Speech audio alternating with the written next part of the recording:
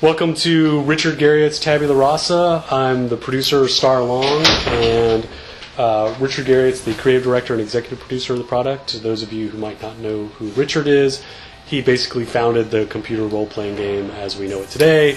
One of the few inductees in the Interactive Academy of Arts and Sciences. You know, the only other people in there are like Shigeru Miyamoto and Will Wright, and one of the industry luminaries. And he and I worked on a product together a while back called Ultima Online, which is, I was the project director and he was the producer, and that was the first really successful online game. And we've been working on Tabula Rasa for the last few years for NCSoft. And it's tomorrow, and I'm sorry to say we're all doomed. The Bane, who are an evil alien race, invade Earth, wipe out everyone we know and love, and pretty much enslave the few people who are left, and just a handful of people, those lucky enough to know about this game, escape Earth and are scattered to the stars and are fighting against the Bane to try and regain the universe from them.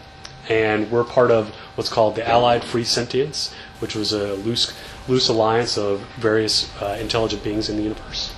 And you're a space marine, so you've got laser rifles and flamethrowers and rocket launchers, but you also have some superpowers that you learn from this allied race, the ELO. Now, we're an MMO, but we're doing a few things a little differently than MMOs have done to date, which we think kind of set us apart from the pack. And one of those is, at the very beginning of most of these games, you have to pick your character class. And that's before you really have played the game and you really know what character class I want to be. You're not sure if it's a fantasy game if you want to be the warrior or the wizard or the ranger. So what we do instead is everyone starts the game, you don't as the same character class. You don't actually pick a character class at the beginning of the game. You're a recruit in the AFS, and we have a class tree you can see right here. The first class that everyone starts out at is a recruit. And it's not till level 5 that you make your first decision about a character class. And that's a branch of basically, do I want to be a soldier or a specialist? Soldier is what you would imagine, I go out and I do a lot of damage, and the specialist is more of a support class, a kind of mix between medic and engineer. And then at later levels, you make further choices of more and more specialization. So it's only as you play the game and experience things that you actually make these informed decisions about what kind of character class you want to play.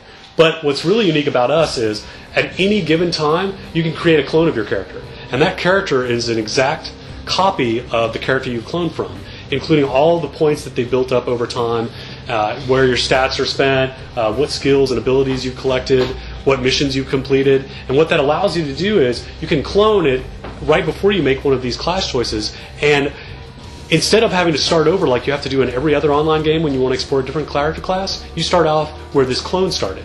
And so you never have to start over in our game when you want to explore all the different character classes.